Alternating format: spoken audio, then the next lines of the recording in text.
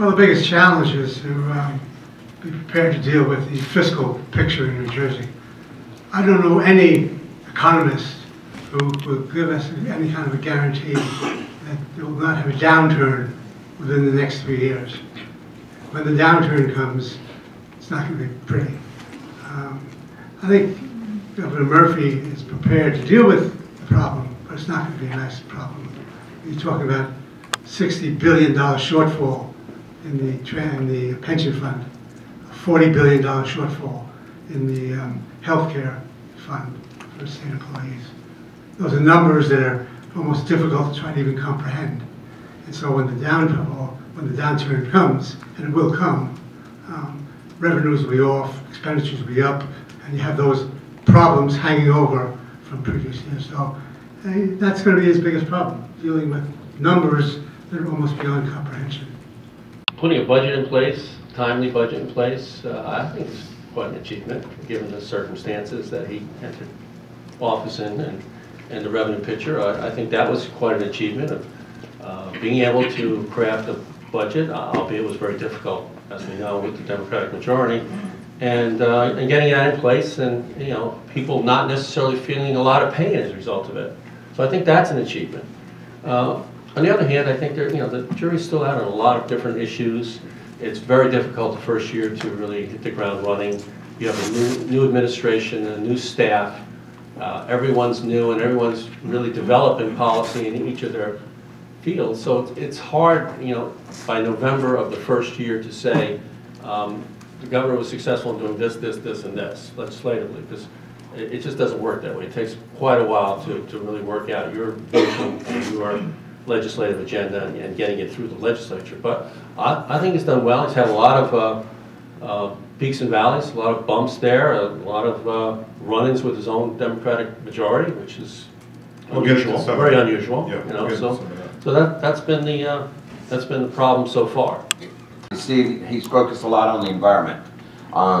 The environment was kind of fashionable that people would deal with, and then it kind of got off the burner and people didn't stay focused on it. But he moved it back front and center with the wind energy, and we have a real aggressive wind program. And the governor takes great pride in saying that it's probably the most ambitious offshore wind program anywhere in the nation.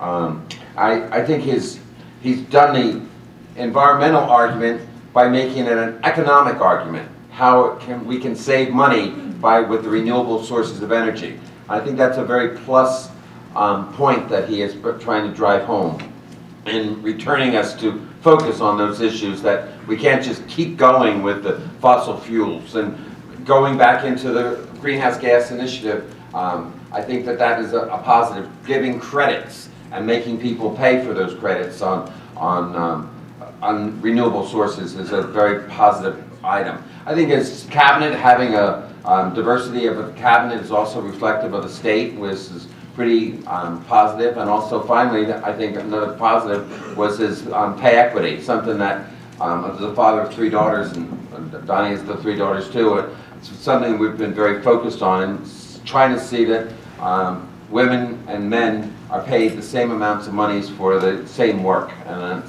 it's kind of amazing in the 21st century that we had to even have that discussion. But it was something he ran on, and it's something that he's done. So for a first year, I have to say he's done some really pretty good things. I agree with the problems that he's facing. They're monumentous, and probably one of the biggest problems is getting people to get along, to stay focused enough to deal with the issues and not the politics. But that's a problem that we all have all the time. To be snarky, but there's the fact that he's not Chris Christie and he's not President Trump. And those two things put him up in the approval ratings and give him a quote-unquote mandate, if you will, because New Jerseyans think so unfavorably of both of those leaders on the whole. In all seriousness, I think his achievements, I wouldn't disagree with Governor Bennett with regard to his focus on the environment. I think that some of the things like pay equity, the gun control bills, refunding Planned Parenthood for preventative health care.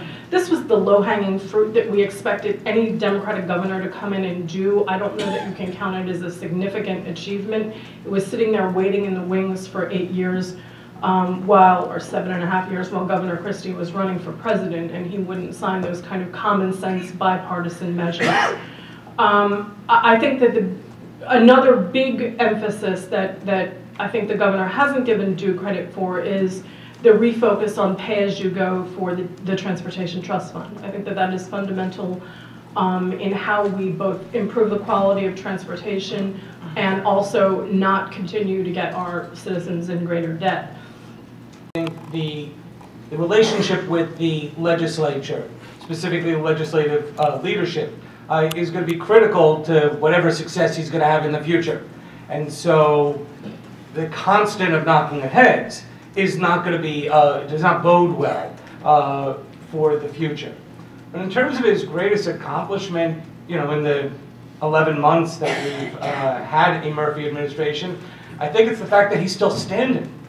I think it is stunning to me, and I think Trump and Christie certainly helped him get elected, but this 54% approval rating that our governor has right now, given that he has ushered in the most progressive agenda that we've seen in a generation or two, is really contrary to what a lot of us in this room probably thought was the conventional wisdom. You're not supposed, it's not just the guns issue, as Governor Florio talked about.